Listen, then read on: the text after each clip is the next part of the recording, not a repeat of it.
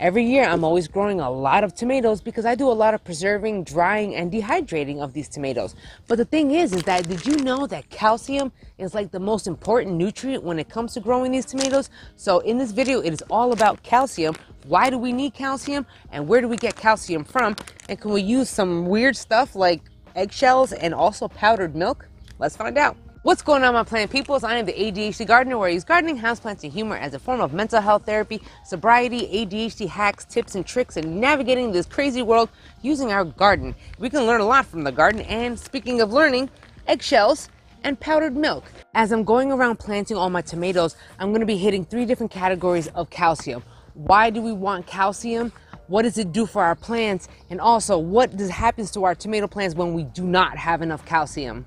I've used eggshells before in a previous video, but I really did not get a proper comparison like I need it now. So I'm going to drop that link right up here and down below. That has really good information on a lot of the reasons why some calcium would not be reuptake into your plant. So really go check that out. But for now, I'm going to be concentrating a lot more on eggshells. When it comes to the eggshells, you can obviously just leave eggshells as is and put it in the ground. But how long is that really going to take to decompose? How long is it going to take before the nutrients can be taken out of the eggshells and put into the soil? Forever. It's going to take a very long time. This is why they're always putting, the eggshells into the compost, or you can put them in a food processor. And that's exactly what I did. I pulsed the crap out of this. I wanted to get it really fine as possible.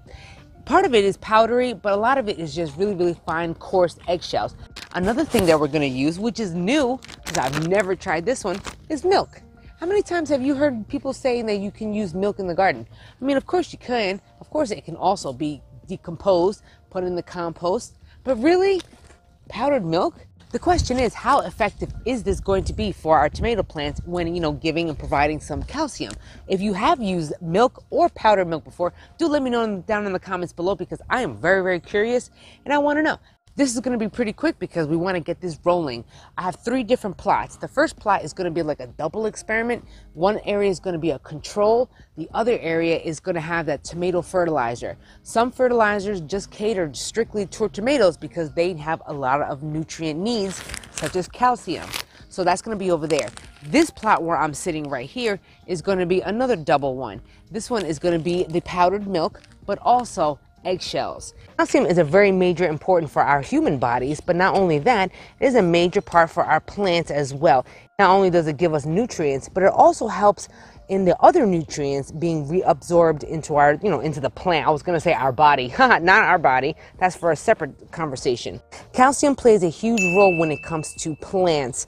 I mean, it does not only offer a lot of nutrition, but it does help aid in a lot of uptaking of other nutrients as well. So if you don't have calcium, chances are that other, different nutrients can be affected by this. Notice that it's just fine shells. I mean, you still see a bunch of it. A lot of it is just really finely ground up. Calcium helps in strengthening the tomato walls. What I mean by tomato walls is the cell structure of the tomatoes. Now, when it says by firming up the tomatoes, it's the actual tomato itself. It's not mushy. It's a lot more firm of a tomato. And this is why we love the calcium. Whatever problems or issues arises in the soil is going to show and be reflected in the tomato plant itself. So that is definitely going to be an issue if you do not have enough calcium. Great, our tomato plants, we already know that calcium is a major necessity. What happens to your tomato plants if you do not have enough calcium, or you do not add any supplements or anything like that? What happens? Well, what happens is that tomato is going to get blossom end rot. And we all know what blossom end rot, it looks like this. Those tomatoes are going to not only look like crap, but it's going to start rotting out from the bottom. That is what the calcium is doing. The calcium firms the cell walls, firms the tomato up. Blossom end rot, what does it do? It just mushes up the tomato plant and it just dies. So the major reason why you get blossom end rot is because of lack of calcium.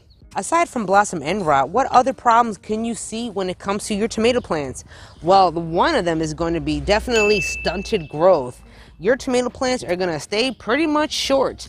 they are not going to be prolific growers. They're not going to have a lot of leaves growing. This plant is just going to be stunted. It's not going to show any progress. And if it does show progress, it's going to be very, very minimum.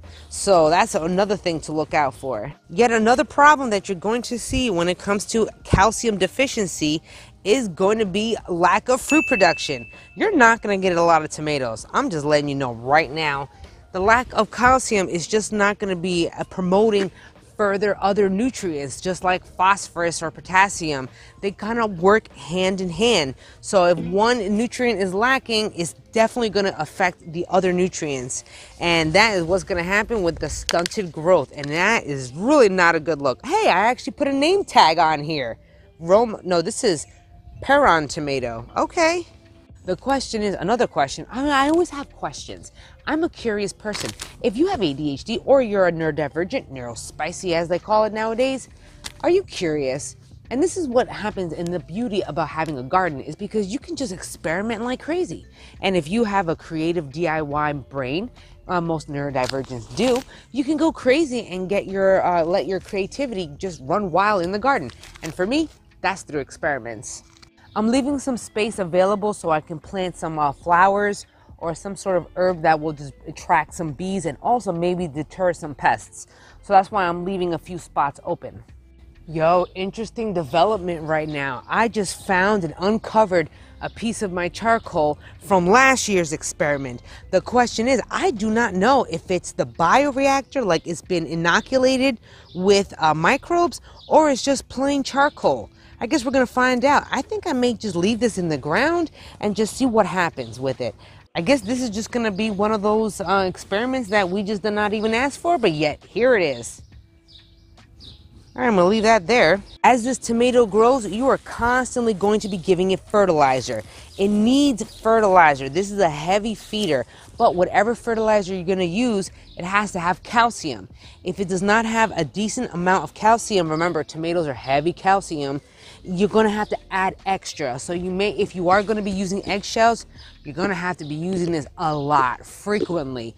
These calciums are not enough for the plants that I put on here, so I'm gonna have to be adding a lot more eggshells over time on top of the soil.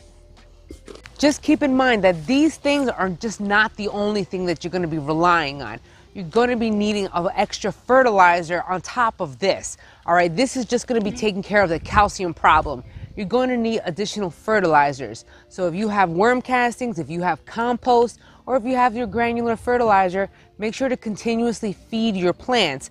But for now, in addition to your fertilizer, this is where the calcium comes in. So just keep that in mind. This seems to be already powdery consistency, a lot better for the soil than the eggshells. The problem is that the eggshells are, I don't want to say free, but you know, you have it readily available. Is that the only problem is that you're just going to need so many eggshells for the amount of plants that you have.